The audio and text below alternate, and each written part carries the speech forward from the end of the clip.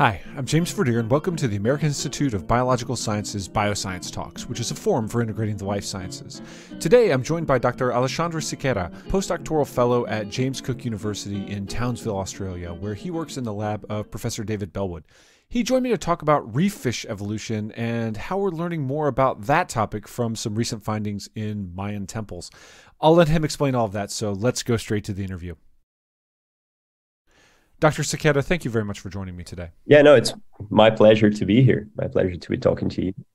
Great. So I was hoping we could start off by talking about, what I think is probably one of the main hooks of this story, which is the Mayan temple crossover with fish evolution. So, what was found in, these Mayan temples, and what does it tell us about the evolution of reef fishes? Yeah, this is really a fascinating story that came from Mexico, right? So that's where the Mayan temples are located. And the cool thing is that the fossils, which have been already described in the past, so this is just our article is essentially an overview of these fossils and putting them into a broader evolutionary overview of fish and modern fishes, I shall say. But the connection with the Mayan temples is that these fossils were originally found, not specifically the fish ones that we are talking about in the paper, but some other fish fossils were found in the slabs that were used to build these Mayan temples. So they were originally found by archaeologists that were exploring the Mayan temples around the 2000s. And this led to some other paleontologists then to question themselves, where do these fossils come from? And they end up doing some analysis on the limestone to finally find the original location to where the slabs have been removed from. And that location turns out to be a very interesting deposit of fish fossils. And more importantly, in our case, some of these fossils or some of these groups, they belong to families that we know today from coral reefs, right? One of the most diverse ecosystems in the planet, right? So that's kind of the connection there. Okay, so we've got these fossils that are found within the Mayan temples. It was land that was, of course, underwater at the time of the fossils formation. And I'm wondering what it is about this particular set of findings that allows us to, learn a whole lot about reef fish evolution. Yeah, there are two key things about these fossils that make them super exciting and super interesting. And these two things are essentially their location and their timing. First, talking about their location, essentially what these fossils in this location is really, really close to where the asteroid that killed the non-avian dinosaurs hit the Earth. So essentially the Yucatan Peninsula in Mexico, right, where they found evidence that this asteroid had hit the Earth 66 million years ago, it's 500 kilometers away from the place where these fossil deposits were found. So this is super interesting in itself. But then when you link that to the age of these fossils, so these limestones, they have been dated to be around 63 million years ago. So only 3 million years after the asteroid hit the Earth. So putting these things together, you kind of see the evidence of the rise of these new groups of fish that were not present in the fossil record before as we call this boundary, the KPG boundary or the Cretaceous Paleogene boundary. There were no records of modern fish fauna, modern reef fish fauna as we know them today. And only 3 million years after this asteroid hit the Earth, we have evidence of such groups. And 3 of which we talk about in the paper specifically, and which is super fascinating to think about, in such a short period of time and very close to where the asteroid event happened. We have these new fish groups arising in evolutionary history, which eventually throughout the Cenozoic or throughout the last 60 million years ended up forming some really diverse coral reef fauna. Okay, that's really fascinating. And I'm wondering now, what this particular deposit gave us that, was particularly new. I mean, the location, obviously, and the timing, but what did we know about, reef fish before this particular deposit was found? Were there troves all over the place? Were we basing our knowledge on a relatively small number of fossils that had been previously discovered? What was kind of the state of play earlier on? Yeah, that's a great question because it contextualizes our knowledge on what were the fossils, the reef fish fossils that we had before. And most reef fish fossils, well, to start with, actually, reef fish fossils are relatively rare. So it's not very common to have very good deposits of coral reef fishes. The most famous one is located in Italy. So in a place that is famously known as Monte Boca. So Monte Boca is a very, very important fossil deposit for modern fish fauna. But the date of Monte Boca, it's a little bit later when compared to the Mexican deposits. So Monte Boca is dated to be around 50 million years. And until the discovery of these Mexican fossils, the Monte Boca fossils were some of the earliest evidence that we had for some of these modern reef fish lineages, right?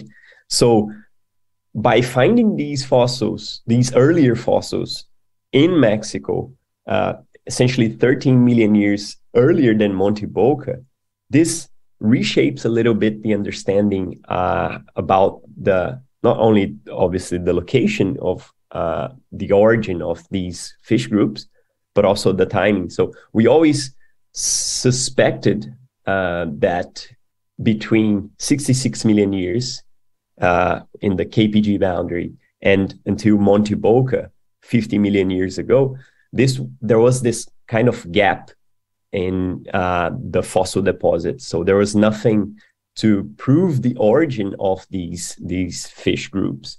But given some molecular analysis now using modern fish DNA, we could kind of estimate that the origin was probably around 60 million years or 55 million years.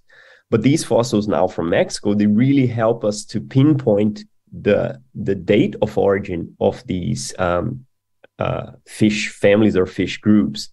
And it helps us putting them using some modern analysis, some other phylogenetic analysis, to really pinpoint the origin of these groups to be really, really close to the KPG boundary, which is what we originally suspected, given evidence from other vertebrate groups, such as mammals, that a lot of them radiated after this boundary. But for fish, because we didn't have the fossil evidence, it was really hard to make this this timing, to get this timing correctly.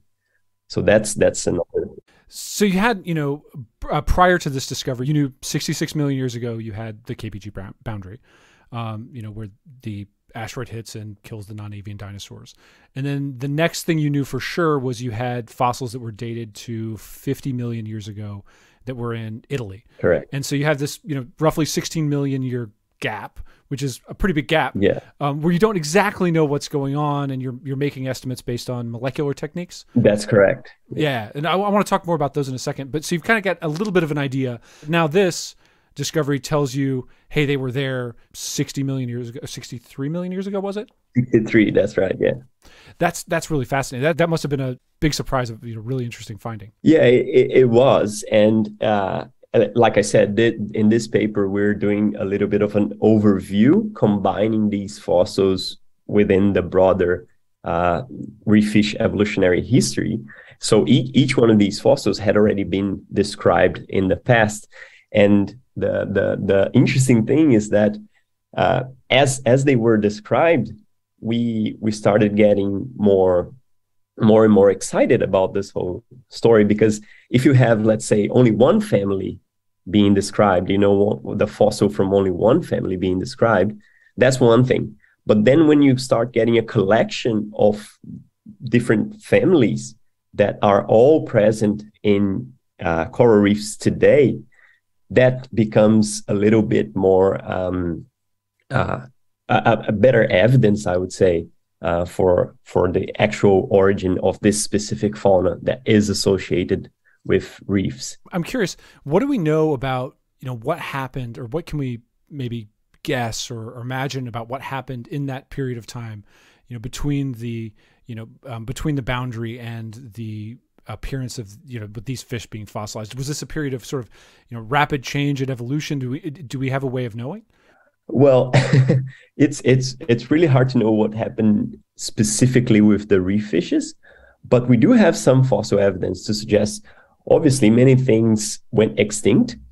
Many things that were present during the Cretaceous were wiped out during this event, this boundary, but it appears that this might have triggered, for example, some sort of ecological release mechanism, that we might call it this way, that might have been the trigger for the origin of these new fish groups after the KPG. So exactly what happened, we don't know, but we know that many things went extinct, many things that were present beforehand. And after these things, these fish lineages, primitive fish lineages, went extinct, these new ones start appearing. That's all we know. Oh, that's so cool. I'm wondering now if we can chat just a little bit about the molecular techniques that are used to, find out anything about fish evolution. The challenge here is going to be not going way over my head. But what are these techniques like? How do you learn anything meaningfully about the evolution of an animal, millions and millions of years ago? What kind of evidence are you looking for? How does that whole process work? I'm just incredibly curious and afraid that I won't be able to understand. Well, I'll try to simplify it as much as I can. And essentially, there has been very recent new techniques developed to put these fossils into the context of the present day fauna. Because essentially, these molecular techniques, obviously, they only work because you have DNA from present day fish. And unfortunately, you can't extract DNA from fossils. Fossils are essentially just rocks, unless they are very recent fossils. And in some cases, people have been able to extract DNA from some more recent stuff. But this goes back to, say, 5,000 years ago. But it would be harder to get DNA from a creature that was living 63 million years ago. But what you have is their anatomy, right? So that anatomy is preserved in the rock, and you can compare. That's why you can assign these fossils to specific families, because they have these synapomorphies, as we call it in taxonomy, that can tell you, oh, this fossil really has these unique features that tells you that it belongs to this specific group, right? And once you know that it belongs to this specific group, you can combine those anatomical features that makes them belong to that group with the molecular data, with the DNA sequences that are used to understand the relationship between the modern fish fauna, and then use those fossils. Originally, you use those fossils to calibrate the molecular phylogeny, as we call it. So essentially, you say, oh, we know that at this point in time, there were fossils from this family present. So you can call it, let's say, around this period of time, it must have appeared somewhere around this.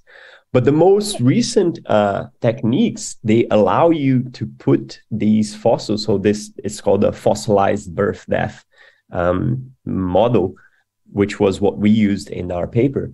They allow you to put the fossils within the same evolutionary history, as if they were going through the same diversification process as you estimate using the DNA sequences from the extant fauna.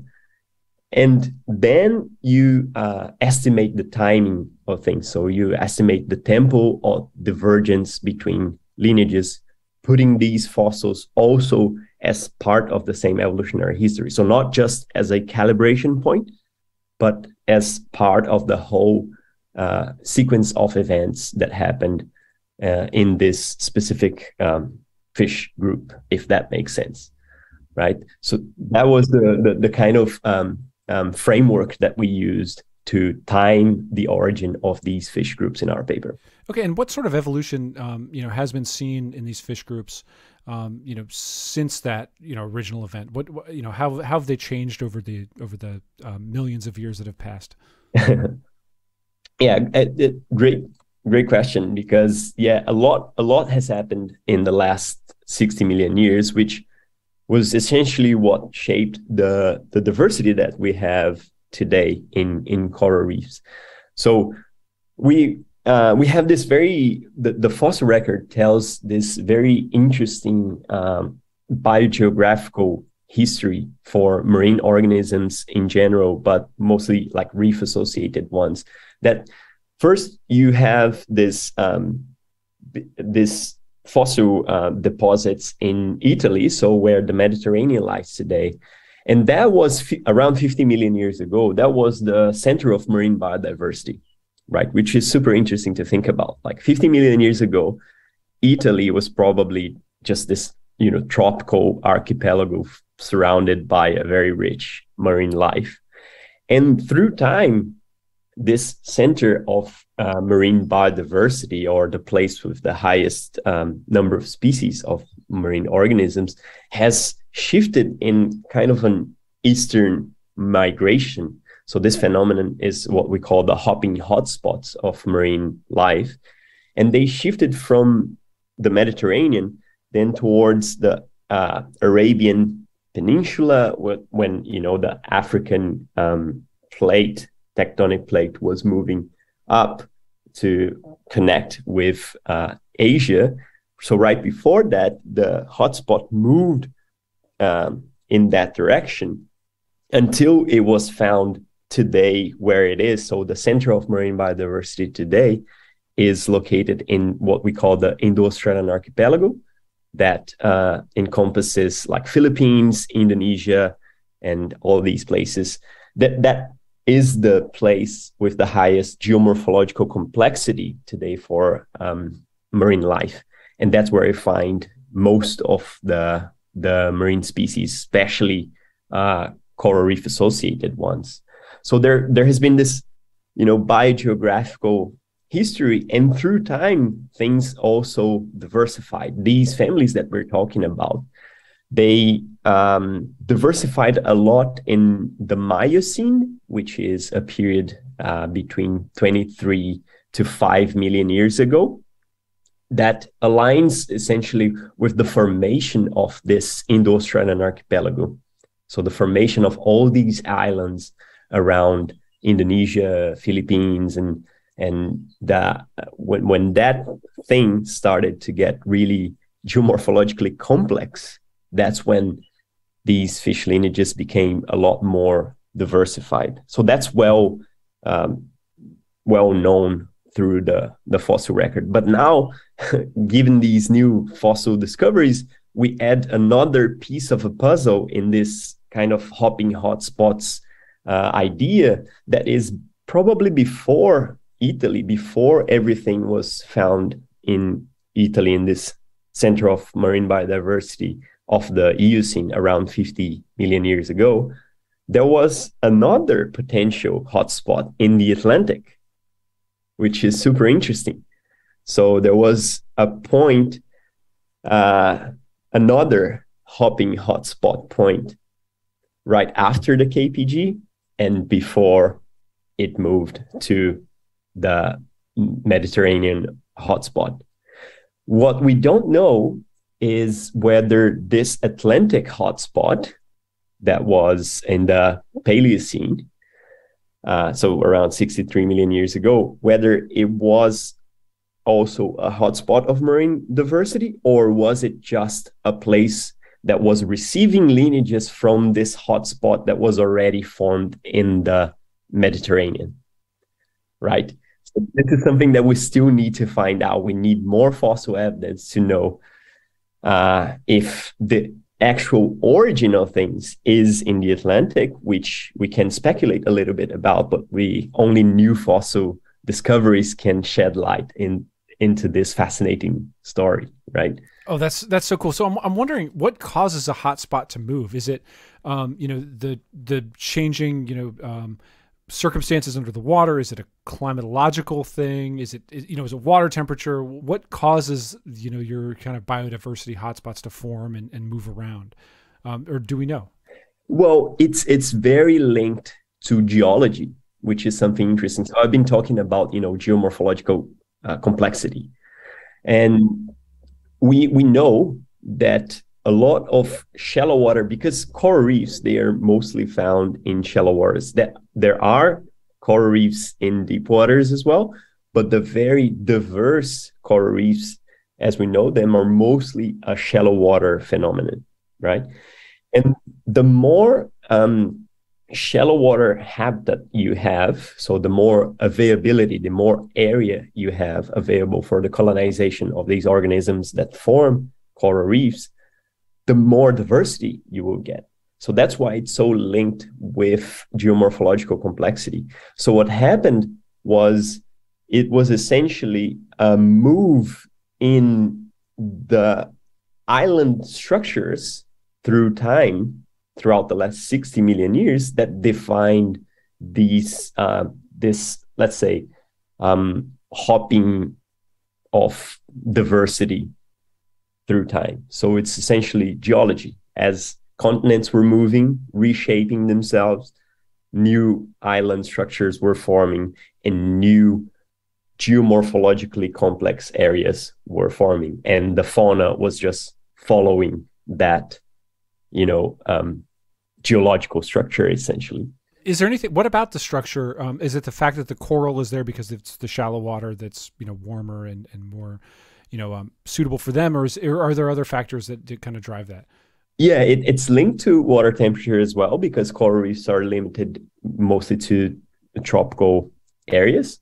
But within the tropical belt, essentially it's almost an area thing. It's like within these tropical areas, where do you have more area for the colonization of these organisms? So let's talk about corals now, that form these reefs.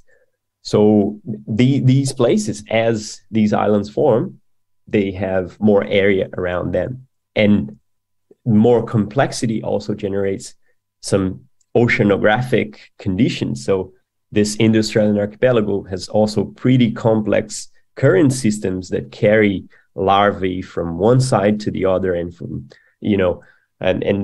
essentially they spread these larvae to both sides of the system. So it's a very open system and very well connected, that has a lot of area, and this is what drives it, essentially. That's cool. Thank you. And I'm wondering now, what's next for this work? Be it something that you're working on, or be it the areas for future research that we should be on the lookout for. Well, I think fossil discoveries are always fascinating, and we never really know where are they gonna appear, and how, and what are they gonna tell us. So I think the next step is just to keep in this research specifically is just to keep digging deeper, pun intended, into the fossils and what they can tell us about all this interesting history that marine organisms went through. So I'm hoping that, for example, some more species will be described from these deposits in Mexico that will maybe shed some light into, was it a hotspot of marine fauna, or was it just a place of dispersion from other areas? And yeah, this is what I think will be the next steps from here. Well, we'll certainly be looking forward to it. Thank you very much for joining me tonight. Oh, thank you. It was my pleasure. And that concludes this episode of BioScience Talks. Just a reminder, the journal BioScience is published by Oxford University Press on behalf of the American Institute of Biological Sciences and is made possible by the support of our members and donors. Thank you, and talk to you next time.